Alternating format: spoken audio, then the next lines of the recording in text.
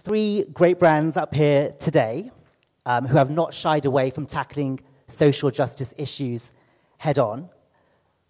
They'll be telling us today why and how they decided to engage. So I'm super excited to learn more about that. We've got Chris Miller, activism manager at Ben & Jerry's. Some would say the benchmark or the godfathers of purpose. And then next to Chris, we have Carleen Pickard, ethical campaign specialist at Lush Fresh Handmade Cosmetics, a brand that's creating a cosmetics revolution to save the planet. And next to Carleen, we have Vikrum Aiyer, VP of Global Publicity and Strategy at Postmates. And Postmates really helps you to get your 2 a.m. burrito delivered and supports your local businesses. So welcome. So before we go into the panel discussion, why don't you take a few minutes to talk a little bit about the activities you've done in this space. We can start with you first, Vikrum. Sure.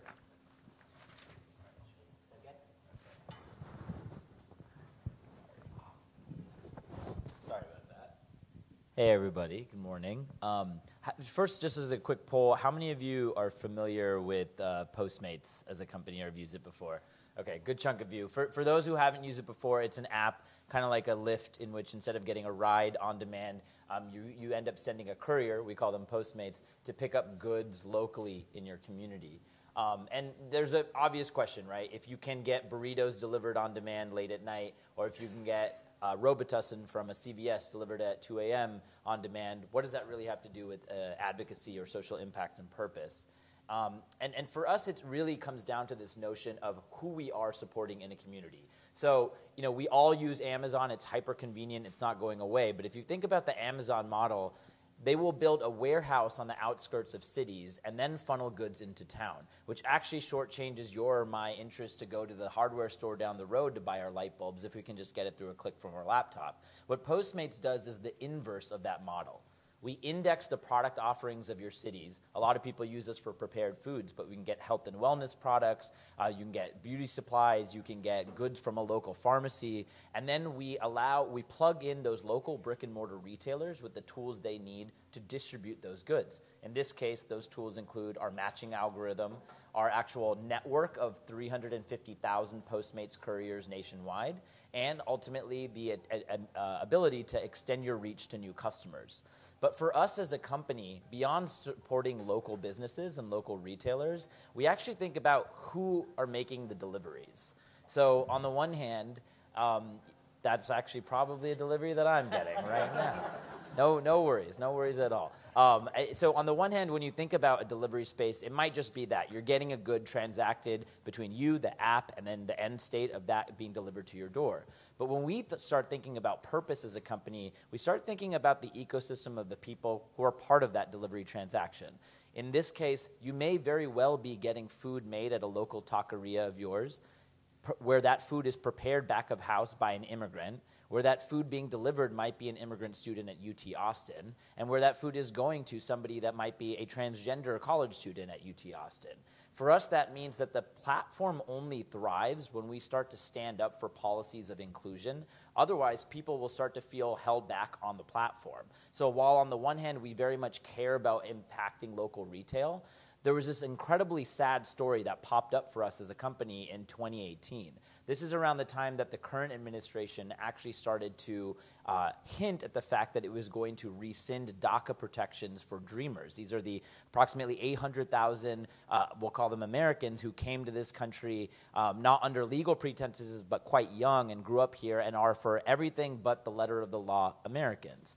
We actually got feedback and emails written into us from our network of couriers asking, hey, can I still operate and deliver on your platform? Can I still earn on your platform? Some of them were asking for themselves. They weren't all dreamers themselves, but many of them were asking for friends and family. Because if any of you have driven for Uber or know friends that work for Lyft or for Postmates, it's a very low barrier to entry to work. It means that you can get on the platform right away, earn right away, and use that to supplement your income. It is not our goal, because of the policies of any one administration, to prevent anybody from continuing to carry out their lives and earn the way they need to earn to make rent and make do and frankly have some dignity. So the first time that we actually engaged in a purpose-driven campaign was when we partnered with the ACLU to start disseminating information to know your rights as an immigrant.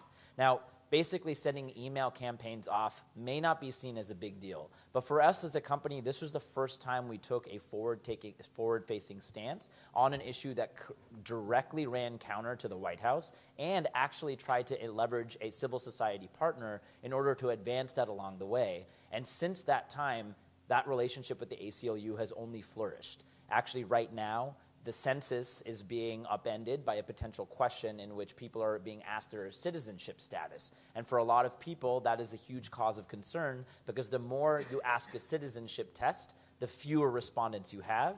The fewer respondents you have encapsulating people that may not be here legally or may not be citizens, the fewer number of heads we know we have in the United States. That changes everything from congressional redistricting lines all the way to when we say at Postmates, we're now arriving in your city. If we don't actually know the city coverage map of how many people are there, our business is actually implicated. So coming from this point of working with the ACLU to advance an issue campaign just on DACA and Dreamers has now advanced us to filing legal briefs with the courts on the census. It's actually allowed us to do matching campaigns that I think some of my other colleagues here are going to talk about as well. And it sort of created this ethos of purpose at the company. And since that point, we've done everything, as you might see on the screen, is partnering with the Iraq and Afghanistan Veterans of America, as we have several veterans both as customers, business owners, and couriers on our platform.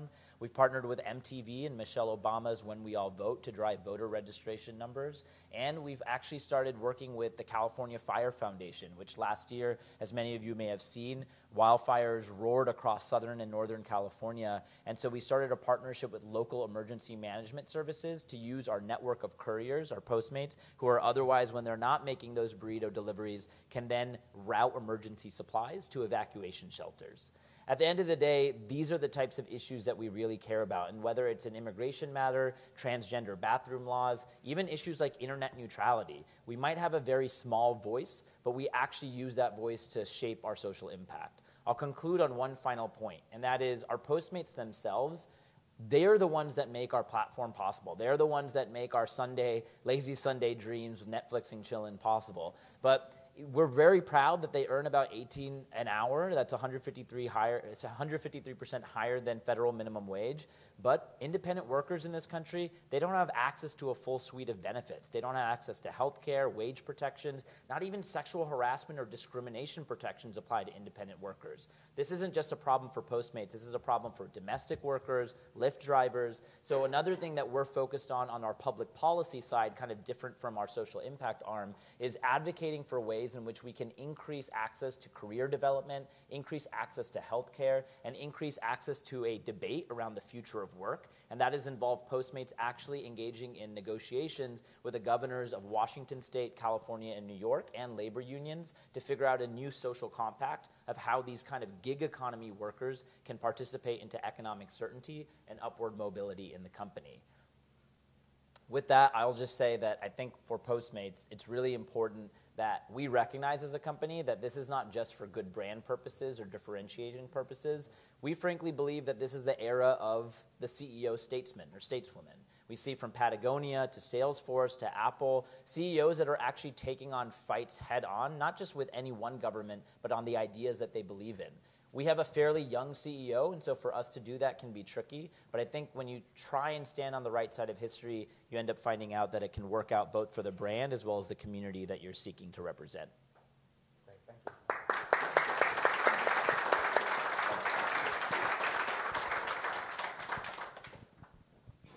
You want me to just go right ahead there? Okay. So good morning, everyone. My name's Carleen. Super pleased to be here from Lush, and there's a whole bunch of my awesome colleagues here from North America and also from the UK. So really happy to see everyone. We're really happy to be here and have a bunch of cool things going on over the course of the week. So if we don't get to chat now, maybe we will get to chat in the next couple of days. I'll start the way that Vikrum started. How many people are familiar with Lush? Okay, so we're good, right? Yes, thank you. So, as a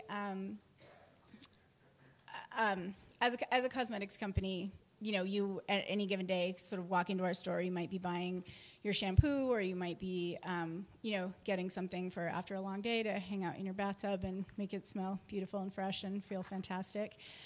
We also all year round have this hand and body lotion in the store, which is called Charity Pot. And so for my work, I primarily sit on the team that does our charitable giving, so I'm just going to go straight to talk about what Charity Pot does. It's hand and body lotion, and 100% of what the customer pays for that goes directly into our charitable giving fund, which is also conveniently called Charity Pot. And so grassroots organizations from around the world can apply for a grant from the Charity Pot Fund.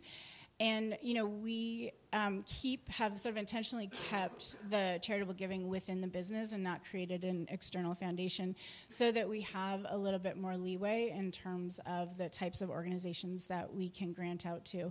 So they're small grassroots organizations, budgets of under $500K, but the areas that we fund are the kind of big, broad-ranging animal rights, human rights, and the environment. So we've really enjoyed over the last 10 years, and I'll just put a slide up here of the last few years, but over the last 10 years since we've had Charity Pot in the store, really watching it grow in terms of the trust that customers are putting in us to give us their money so that we can take 100% of that and get that back out and working in the community.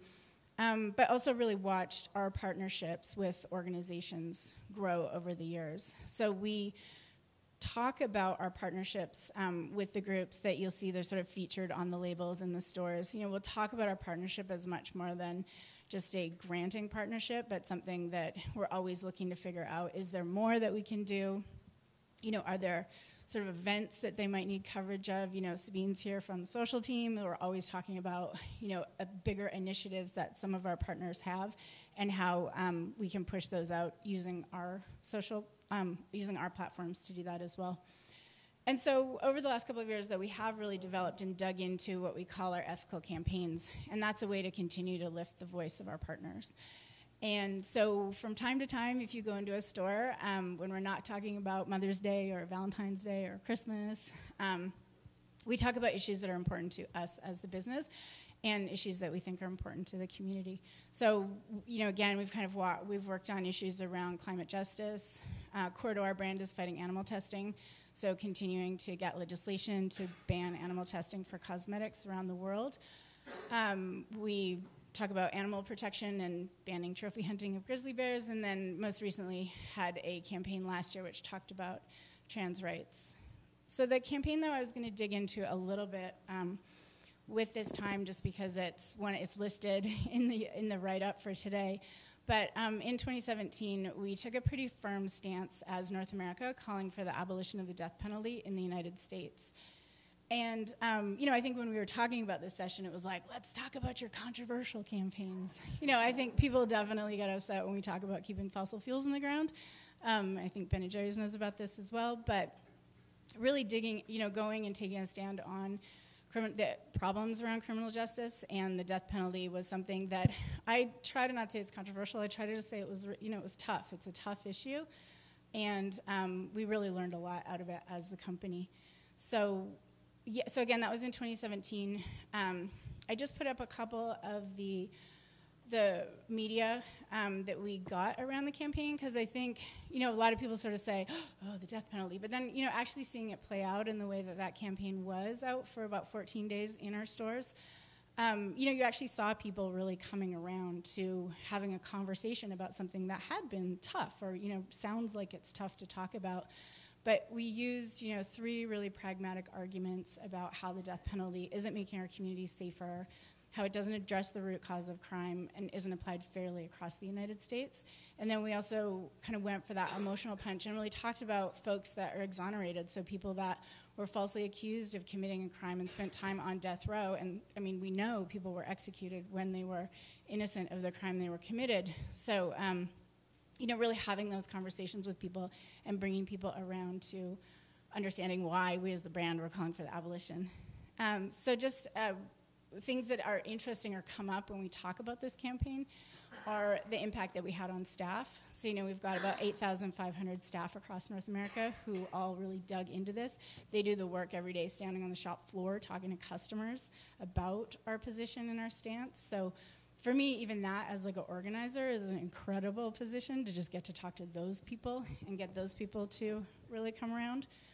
And then, just on our social channels, I put this up too, because I know we're talking later about controversy and, or backlash, more to say. So, we did have a real mixed result in terms of some people who really thought differently than we did as the brand, but then, also some people who did have a think and thought about the messages that we were putting out. So that was my introduction. Quickly, I was just going to say our ongoing work too. So the campaigns, they'll run in stores for 10 days or 2 weeks, and then, in the back end as the brand, we're still very much working on the issues. So recently, before Governor Brown left office, calling for him to commute everyone that was on death row.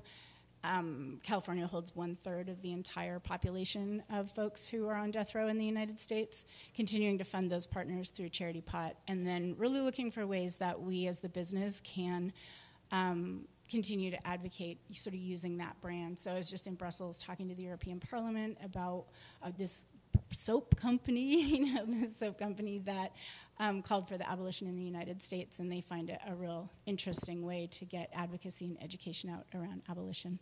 So thank you, and looking forward to talking about that later.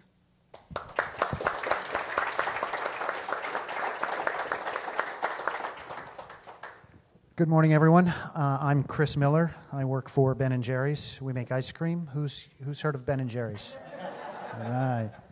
So it's great to be here, and it's wonderful to be here with Vikrum and Carleen, two great companies doing great work. Postmates, thank you for delivering half-baked to our fans at 2 in the morning. I want to talk just a little bit about our approach to activism, and specifically as it relates to the Trump era, because it's sort of a whole new world, isn't it?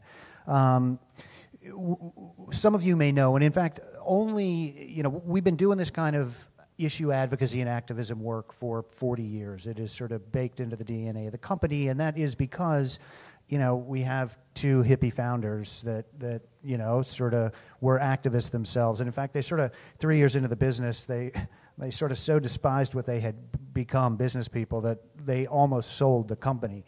And it was a mentor of Ben's who said, if you don't like the way business is done, change the way you run your business. And that was really sort of an aha moment for Ben. But we've been doing this for a while, right? And the age of Trump is really different now, and I think for a couple of reasons. I think, right, the country seems so incredibly polarized. I don't actually think it is, but it feels like it is, and it feels dangerous, I think, to kind of step into these kind of issue areas, whether you're having a conversation at the Thanksgiving dinner table or you're taking a stand as a company. We sort of waded into this literally the day after the election. Carleen has an incredible asset at Lush, which is the company stores and the teams that work at the company stores to push these campaigns out. We have a franchised network, so they're not Ben & Jerry's employees. So our campaigns, we lean much more heavily on digital and social channels. We've got an incredibly passionate group of fans, consumers that follow us on our digital and social channels, and we've built this kind of capacity to develop content and publishing to support the campaign work we do. But we wanted to post an open letter to the president-elect. Everyone assumed it was going to be Clinton. We had this beautiful sort of piece of content, open letter to President-elect Clinton celebrating the smashing of the biggest glass ceiling. And, at whatever time it was, 1:30, we thought, oh, shit, we got to rewrite this thing. So we got to work right away, and we put this up, and it was the day after the election. And, basically what we said is, and I'll read a little bit, we said, we stand ready to defend the progress that our country has made on climate change. We will continue to be strong advocates for racial and social justice, LGBTQ rights, gender equity, respect for religious differences, and opportunity for all. We stand with women, people of color, Muslims, migrants, refugees, the LGBT community, the poor, and others whose lives may be further compromised by the policies and rhetoric you espouse during your campaign. And We commit to stand with you if your work is towards building a more just, equitable, and sustainable world. We now know that wasn't true, but anyway, we were at least giving him the benefit of the doubt at the time.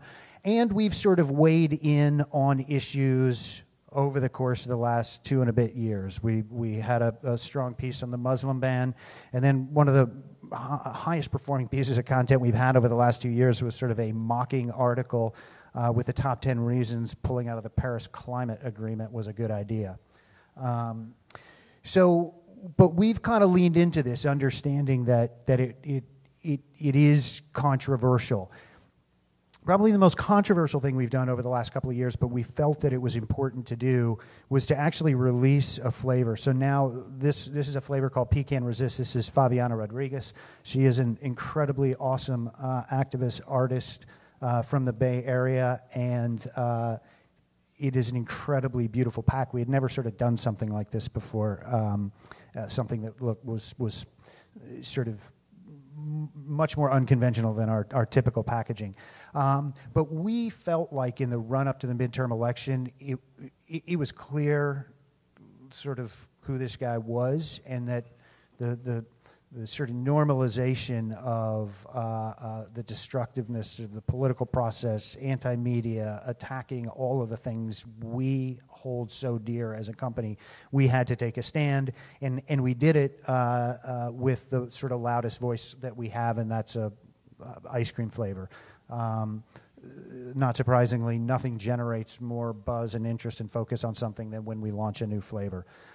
So we went to D.C., we went to the National Press Club a week before the midterm election and launched this flavor that specifically called out the Trump administration on the pack. The sort of romance copy on the back said, "Welcome to the resistance. Together, Pecan Resist. We honor and stand with women, immigrants, people of color, and the millions of activists and allies who are courageously resisting the president's attack on our values, humanity, and environment. We celebrate the diversity of our glorious nation, raise our spoons in solidarity for all Americans, and encourage people to go to a URL and take action with 4 not-for-profit partners that we had that included Color to Change, Women's March, and a couple of others. So we've leaned in heavily. It was controversial. I spent days on the phone with our consumer affairs team listening to angry people yelling at how we were disrespecting our president. But you know, I think it put our company on record, which is what we were interested in doing, and it generated a lot of support for our 4 partners. I want to quickly tell you that despite this controversy, and this is a part of the presentation where I always feel a little icky, I am not a business guy. My background is in policy and advocacy. I spent half a dozen years leading the climate team at Greenpeace, so I don't have an MBA. I'm not a business guy, but I'm going to show you that when you do this right, when you take a stand for something that's deeply rooted in your values, it actually is not a bad thing for the business. So this is a piece of content that we put together. We tested probably 30 different pieces of creative across 5 different platforms, digital platforms, in the run-up to COP21, Paris, right? Hope was to get a binding global agreement on climate. And we tested all this content. This is the piece of content, and the idea was to drive people to take an action with our partners of Oz. We wanted to present 1 million signatures to world leaders on the first day of COP21. So this was the piece of content that performed best.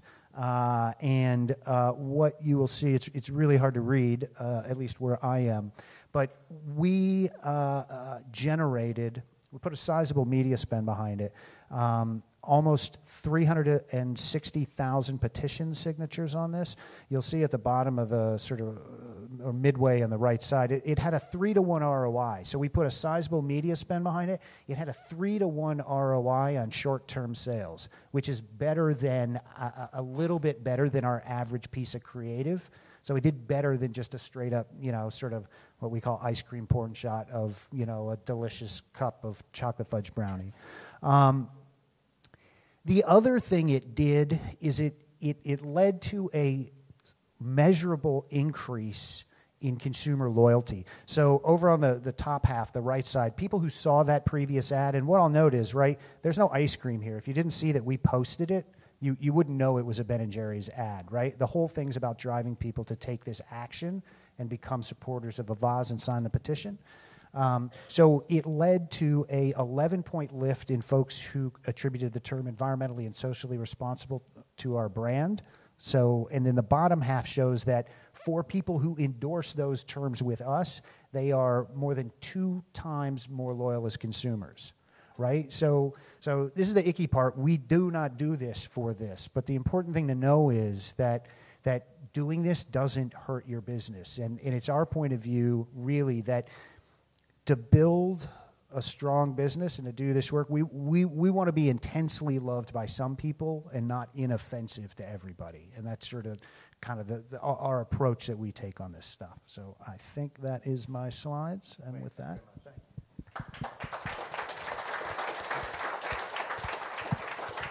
So then, Chris, just going back to the fact that you mentioned it's a whole new world out there, do you think then since November 2016, the bar has now been set higher for those companies wanting to make an impact? Yeah, it seems like the volume of all of this discourse has risen so high, right? And so it does feel like it takes more to kind of lean in on these things, and that it's potentially fraught with more peril. I mean, if you think about our pecan resist flavor, I mean, the idea that we would have, we've taken a position on a whole host of issues. We've run campaigns, sustained campaigns with partners on controversial issues in the past. We've never had a flavor that specifically went at the leader of the free world, right? So that you think about what Patagonia did, right, in suing the Trump administration over Bears Ears. So it does feel like, in some ways, the kind of cost of entry has sort of risen a bit. But I think, I don't know, I think that's an opportunity. I think brands like ours have deeply loyal, passionate fans, and I think finding ways for them to connect on these issues and specifically figure out ways to sort of take action and support people who are advancing, right, these issues is kind of the opportunity here. That's interesting you say that, because Carleen, I'm going to come to you next. Do you think it's the brands then leading the consumers, or the consumers leading the brands, or it's a bit of both? Right. Well, I think that I think the first thing that I was going to say before that, and just from the end of what Chris is saying, is also to remember that it's not the brands that are like inventing dissent, right? Like there are all these organizations that have been doing this work for so long, and I think brands get this giant pat on the back for sort of being brave and coming in and saying something, whereas there's so many organizations that have just been on the vanguard of calling out what's going on for so long. So I always think the opportunity that we have is to be able to take that great work and to put it out there in the world in a new way. So for us, it's in our windows and then through all of our staff. I think folks have spoke to both the ways that they get it out. So so that's the first thing I want to say. The second thing on that is that, I think there's your part of Novelli research that talks about how folks are kind of demanding more of the brands these days. And so, when I first looked at that, I think it's interesting, because there should be this fire kind of lit under brands, but not to think you're somehow inventing this idea that there's dissent out there, but to take what's already been generated for so long, for so many decades, and figure out how to uplift that and get that out to consumers in a meaningful way, which also means for me, and certainly the work that we try to do at Lush, is to get people to take action in a meaningful way, not just in a name capture way or a sell more stuff way, but step outside what you're trying to, what you're achieving as the brand by selling whatever it is you're selling, but that you're adding into a movement. I think whenever we look at doing any of our campaigns in stores or issues that we want to engage on, it's always, my thing is like, how are we leaving this movement stronger than it was before we ever engaged on that issue? Can I add to that? I feel like another way that we examine this is, how can we leverage the unique superpower of our product in a way that is not just like another voice in the chorus of history, which is an important voice to add, but something that's a little bit unique, a little bit more germane to the way you do business. We obviously have a marketplace and offer delivery, and so the fact that we can move goods around quite readily is an important way in which we think about the world on the app that they see at the end of the day, that says, hey, there's no more Postmates orders coming in, but if you have leftover food, let us know. And then we use our couriers, a network of couriers, to pick up food and then route it to local homeless shelters in partnership with the mayor's office in each of those cities, so that way they have an understanding of what the right targeted shelters should be. And I think that's a scenario in which we can ask ourselves, okay, food security is a challenge. Should we just donate to Meals on Wheels, or is there a unique way that we can come up with a novel practice? And I think if you start thinking about it through that lens as well, it creates like a whole new range of opportunities for a company to lean in. And then these all sound like great initiatives. Vikram, have you ever kind of experienced any sort of backlash from consumers, from employees, when it comes to kind of navigating this minefield? It's interesting. I think first, kind of like Chris, I don't have a business background. I come from government, worked in the last administration. So sometimes I feel a little nervous when I take these ideas to our CEO or CFO. They're like, oh, you're just another suit from Washington trying to push an idea forward. But I think once you start to socialize internally to your company the value of doing this and the importance of baking this ethos into your DNA in hopes of getting to a Ben & Jerry's like posture where it's just, core to how you do business. When you take a look at the online engagement, the best way for us to measure that tends to be through social channels as well. You do see a lot of pushback on from customers from across the globe, frankly. We'll get commentary that just outright disagrees with our position, all the way to just more neutral commentary saying, just bring me my food, bro. I don't need you to take a stance on X or Y. But when you measure that, kind of akin to the chart that was laid out a moment ago, when you measure that against customer sales and consumer interest, let's call a spade, even though I get to work on cool policy issues for the company, we are trafficking in laziness as a product, right? And so insofar as that laziness ceiling gets pierced through by a social justice issue, from our perspective, we've actually done something good because we've animated the mindset of somebody so much to get them thinking about an issue that they're turning away. And I think that's the right outcome we would want in terms of starting a conversation. At the end of the day, though, and I don't say this flippantly, ours is a company that's about to go public this year. And so I think that consumer growth, even though we've been baking in these advocacy stances for the last 2 or 3 years, has not has left the consumer sales fairly unfettered from our perspective. So are you going to be more or less careful now on coming out into issues, seeing as you're going to do an IPO? Are you going to be afraid of kind of offending any sort of investor base? That's a really good question. The short answer is I'm not sure, and I think that's the exciting part. For anyone that works at small companies where your brand is not a household name, a lot of this is done through experimentation. I fear that when I first started at the company and tried to start a social impact arm, I was talking to colleagues at Lyft, at Levi's, at companies that have had incredible track records doing this for quite some time, always wanting to model and mimic where their head is at. But then you realize CSR does not, or social impact or advocacy does not have to play across a certain playbook. You don't necessarily have to do it in a certain way. And I think, A, you need to be comfortable experimenting and realizing that if something fails or it doesn't go well, you can recalibrate and regroup.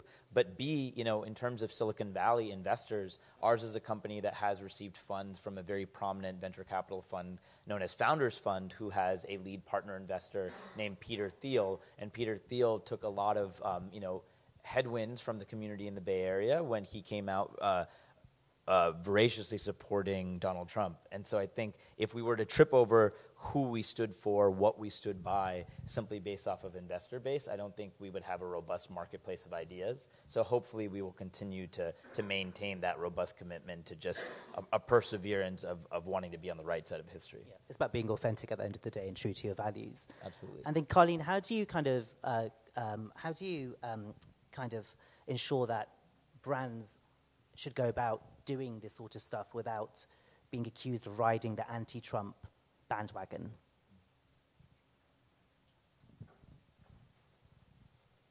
Well, what's interesting, I think, about Lush is that we've been doing campaigns like this for, I think 8 to 10 years in our stores and sort of in increasingly more and more issues, but that it's not as kind of universally known. Like if you're not a Lush shopper, you might not know that, that we've talked a lot about refugees coming from Syria and the importance of welcoming them, and also, pretty consistently taken a stance against the tar sands in northern Alberta and the impact that has on climate change. So for us, that's always been, and this certainly comes from our founders in the UK, we've always been a campaigning company. We didn't have to sit down and figure out, okay, now what are our values? I mean, we've always consistently sort of known, it's always been core to who we are as the brand that we want to campaign.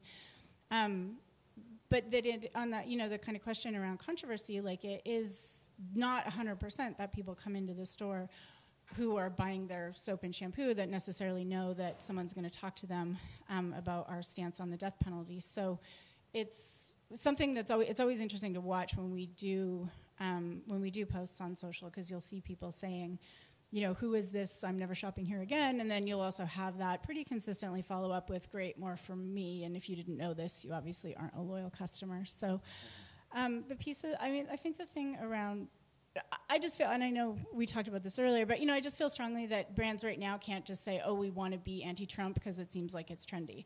I think really looking at brands that have some sort of either social justice or core component of purpose is important, in that just kind of hiring in a facilitator to put some butcher pieces of paper up on the wall isn't going to help you get to exactly what that is. I think we know the brands that care beyond consumerism and capitalism and want to take a stand on issues. And I think for companies that think they're going to start doing that, again, it's just really important to look to the organizations that have been doing the work for so long and figure out how you're actually lifting up their voices and not just coming out with some great stand that you just invented. And Chris, do you think November 2016 unleashed something that's here to stay? Or do you think things will get more tapered if a more suitable person wins in 2020? I sure the hell hope not. I mean, I hope the genie goes back in the bottle. And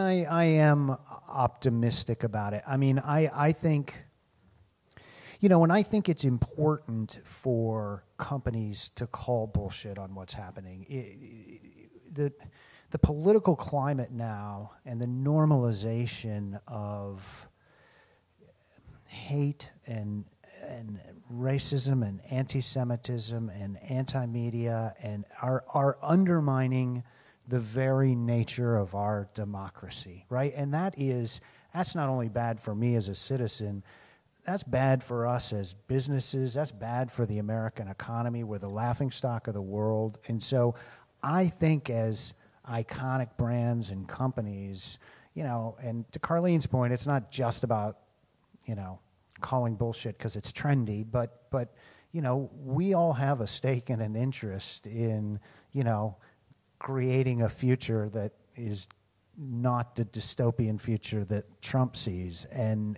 so I am hopeful that this too shall pass, and I do think it is important for companies to stand up for the institutions and the democratic process and to defend voting rights. And, we, for better or for worse, and I'll admit more often than not, it can be for worse, businesses are the most powerful entity in society, right? It used to be the church, and it was the nation state, and today it is the global multinational corporation, right? And so that is that's great responsibility, and I think this is the moment when people need to lean in.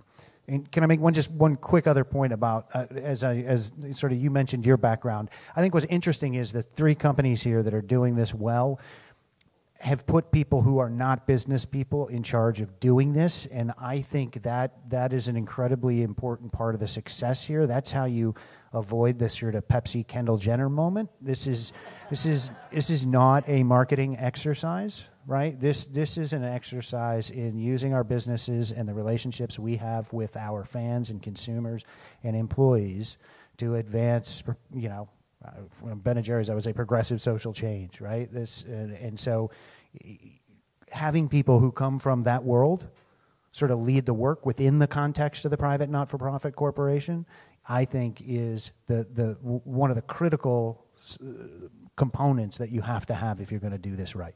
And the notion of businesses, it's a really interesting point because I came from, the opportunity to work for the last president was a hell of an opportunity. And I have a friend, KJ, in the back of the room who's also worked in Congress and been able to enact sweeping change from the perch of public office. And when I left, and this was my first job in the private sector, a tech company at that, I kind of had my doubts as to what the impact would be going from Barack Obama to burrito delivery doesn't exactly seem like the most interesting pivot. But I think the other component is that almost every company today is a digital company because you have digital real estate, whether it's through social media channels or an online presence, which means that you can scale the sheer tonnage of eyeballs that you can scale across in a quick moment is so astronomical that it means that every company's megaphone is infinitely louder than even the megaphone of the White House because the White House is only tacking on two audiences, the traveling press corps and or whoever happens to be a political observer that tunes in. Now you're capturing consumer media, non-consumer media, and I think that means that authenticity or not, whether you do it because it's a brand campaign or because it's really in your bones to advance an outcome, companies really do have the ability to use and wield a megaphone. The question is, how are you going to wield that power and wield that tool? And I think on balance, if you do it for good, you'll leave your work at the end of the day feeling a little better off in the same way that the customers, I think, in their purchasing power will feel equally better off. Great. And Carleen, did you want to add anything on that at all? I also do not have an MBA. No, but I mean, I spent 20 years in nonprofits, and so I think at that period of time, it was, we were constantly thinking like, how do you get to that other audience? How do you get outside of the people who already know what you're doing, who are already, so literate on the problems with banks, and who, have all sorts of extreme measures in their lives to make sure that they're not impacting climate change? How do you kind of get to that next level of people? So, it's an incredible opportunity, I think, for me to be able to come, and again, as I said at the beginning, like even just our staff, to be able to talk to staff about the kinds of change that that we wanted to talk about as a business, but then yeah, I mean, I'm serious about the millions of customers that come through our door, but I've often said, like, customers be damned, like these thousands of people that we get to speak to directly that work for us and that get to see the place where they go every day speaking what they want to see spoken is just an incredible opportunity. So I think, like you said, for good. Great, thank you very much. We've got about 15 minutes left, so I really want to open it up to questions.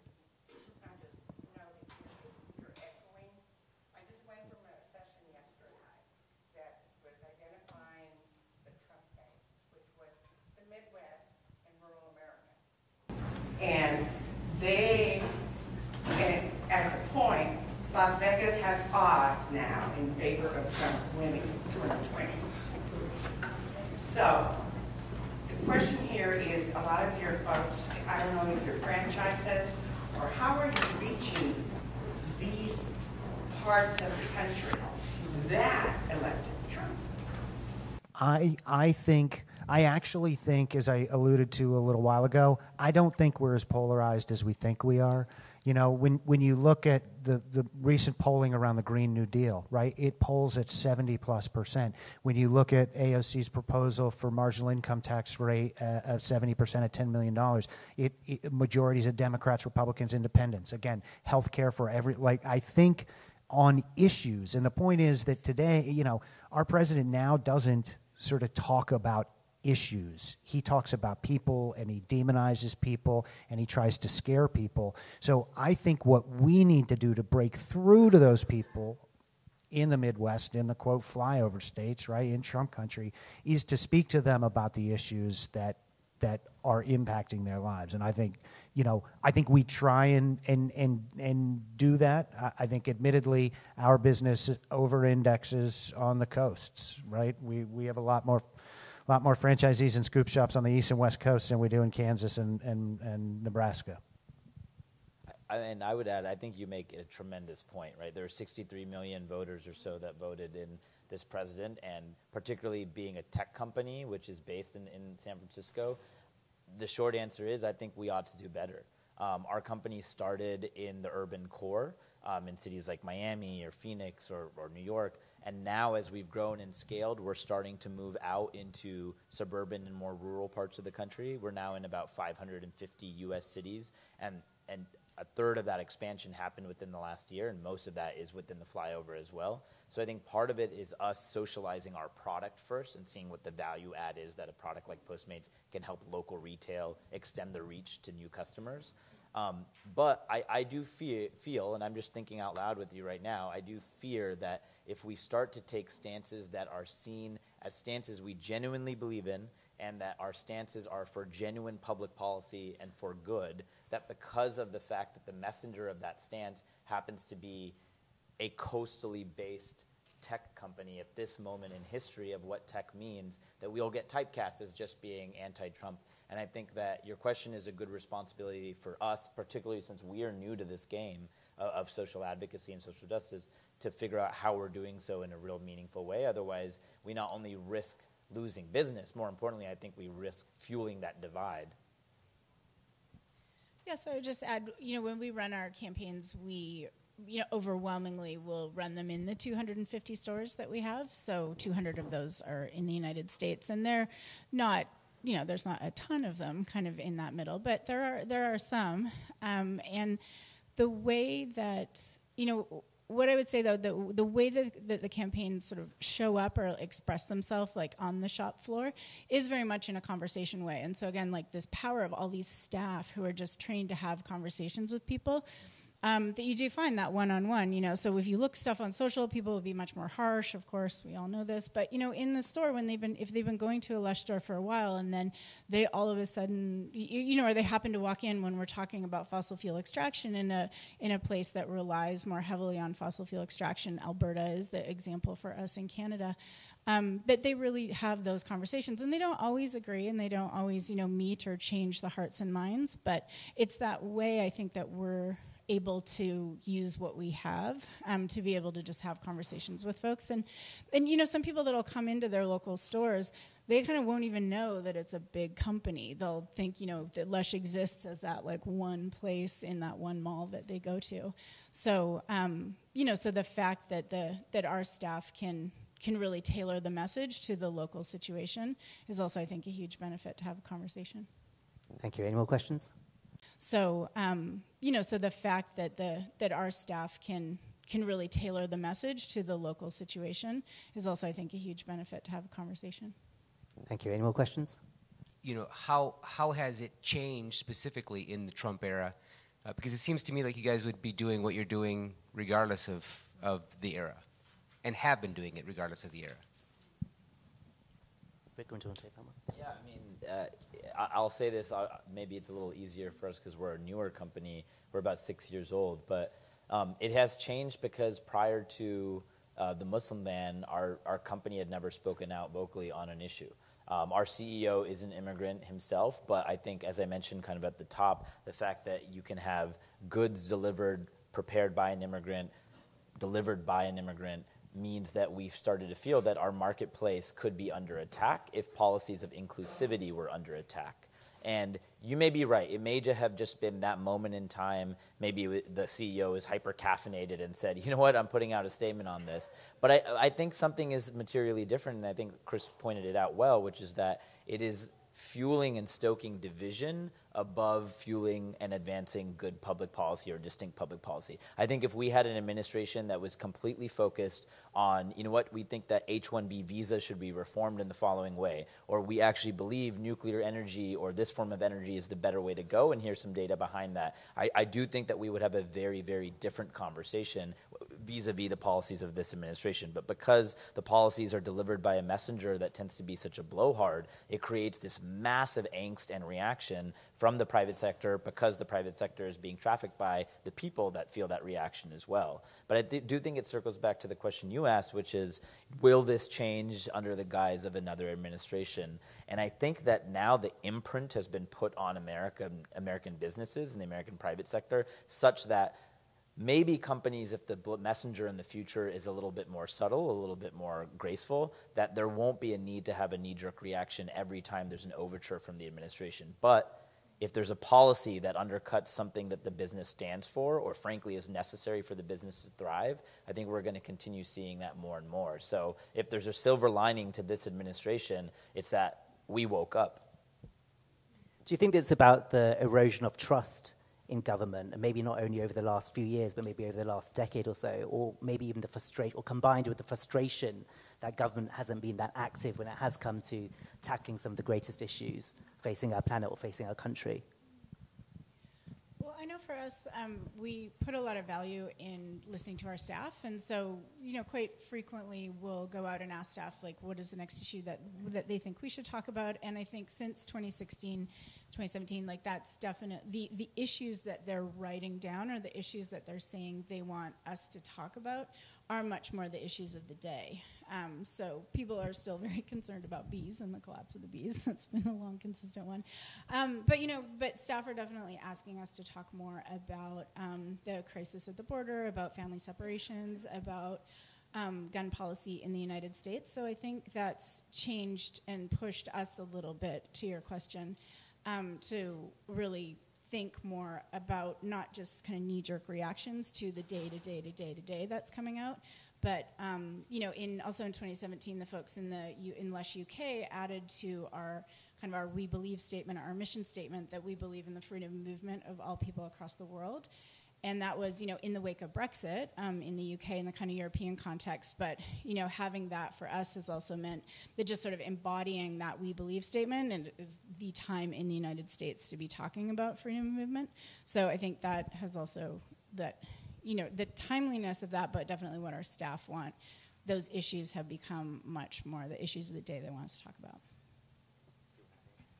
Just briefly on the point, I think for us what has changed so dramatically is, there is this long moral arc of the universe, right? And that for decades, our nation, it may have been a bit herky-jerky, but we have been making progress on issues of race, on LGBTQ rights, right, on immigrant, all of these issues, the environment, we have made progress. And now we have a guy who wants to go back, right? His slogan is "Make America Great Again." He wants to go back to this, past that probably never existed, right? And so all of us so often are defending attacks on these values, right? It's the DACA, it's the Muslim ban, right? It's the rollback of environmental regulations. And I think in the past, a lot of our work has been focused within a normal policy agenda of making incremental progress over time. And so I think for me, that's what feels kind of so nuts about this time. In the denim shirt. Thanks. My name is Lisa. I run a national nonprofit that deals with gender. And I'm curious, from your perspective, we've had partners, Miley Cyrus's Happy Hippie Foundation, Apple, that when they partnered with us, they held us up as an organization, and that was as powerful, frankly, as the money that they contributed to us. That has also not been true in a couple partners we've had. And again, I'm thankful for the money because it helps us do our work. But it made a big difference that was a lost opportunity because they have global impact. So I'm wondering how you see the promotion of the organizations you partner with as part of the equation in your CSR. Sure. I would love to tell you a great story later about Mara Kiesling from the National Center for Trans Equality, because she definitely spoke to that when we first met with them to see if they would partner with us as our national partners in the U.S. on our trans rights campaign. And she had talked about being approached by other brands and kind of the brands explaining to them what they would kind of get out of the partnership. So we very much take, from the very beginning of when we do our campaigns, we'll take what is it that our national partner needs done. And that can go anywhere from money to awareness to sign a petition to a name capture to support all of our allies in this. So every way that we craft one of our campaigns is different and led by the partner. And then the way that it shows up, very much the staff are all talking about the partnerships and talking about it because and actively saying, like, you'll see this in our stores for 10 days or 2 weeks, but these are the groups that are doing the work in the long run. These are the ones that you need to connect with if you are connected on this issue. We're not like Lush that's going to forever, keep emailing you about this particular issue. So I think it's, my experience also as in a nonprofit is that it is unique. But I know that for being on this side of it for Lush, it also just makes them incredibly stronger because it's not us coming up with what we think we should do. I would just say real quickly, I think that is exactly right. I think for us, putting the partners at the center of the work is what we do. To Carleen's point, we're not the smart issue people. We want to work with partners who are the issue experts that have the strategies to win on these issues, and then we want to help our fans become supporters of that group. So we see ourselves as an on-ramp, a pass-through, through which our sort of Gen Pop fan base can become active supporters of the groups we're partnering with on the issues. That's the value we bring to a relationship, not a little bit of cash, I think. Great. I think we've got time for a couple more questions. So it seems like this is a part of your corporate DNA, right? What would you say to companies are the essential ingredients if it's not a part of their corporate DNA and they're trying to move into the space, both from a stakeholder standpoint and an external communication standpoint? Vikrum? Yeah, I can try that. One, it sort of requires, you pointed out, Chris, that all of us don't have business backgrounds. I'm sure my mother does not love me for that.